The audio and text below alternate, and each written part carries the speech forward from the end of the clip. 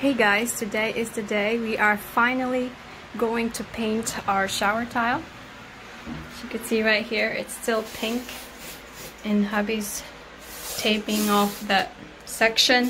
What's that, shower head? Are you gonna do this? Taking here down. Okay, well that's his plan, so we'll see how that works out. We already did this one last year, so that's done, and we just need to do the tile in the shower. First thing first is, this is what you need. We have the Rustoleum tub and tile. We're probably gonna use 2 or 3, I don't know yet. And then sandpaper. This is 80 grit, and this high density foam. This one and this one, Amazon don't have it anymore, but I got this last year. But some kind of mask you need, because it's very strong. I mean, the smell is so strong. So also, before you start, make sure you have fans running. We opened our windows for ventilation, so that's very important. So it's a little bit noisy in here, but that's what you got to do. And I will show you that tutorial soon when hubby starts painting. So now hubby is sanding the tile right there. Make sure that you prep it really well, that way the paint adheres to the tile.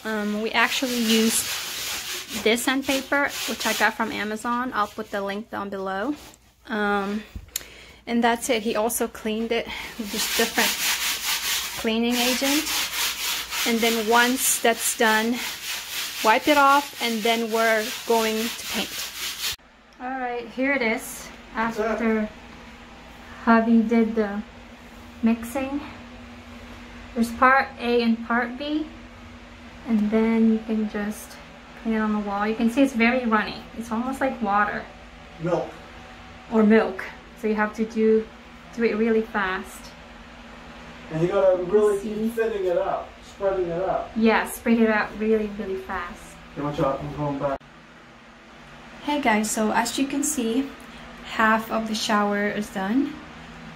He also did the floor, which is a huge difference from before. It looks a lot cleaner and brighter in here.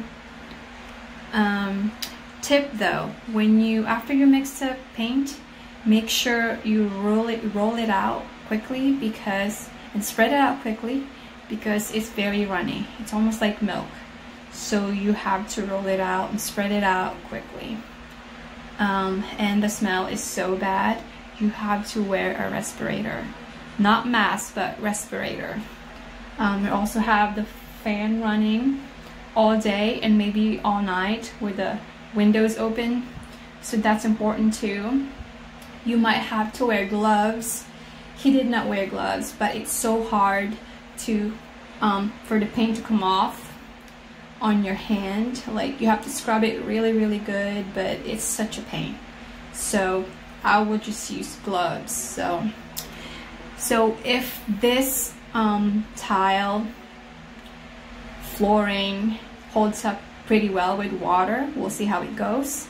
Then we're gonna do the other part, which is the top part of the shower.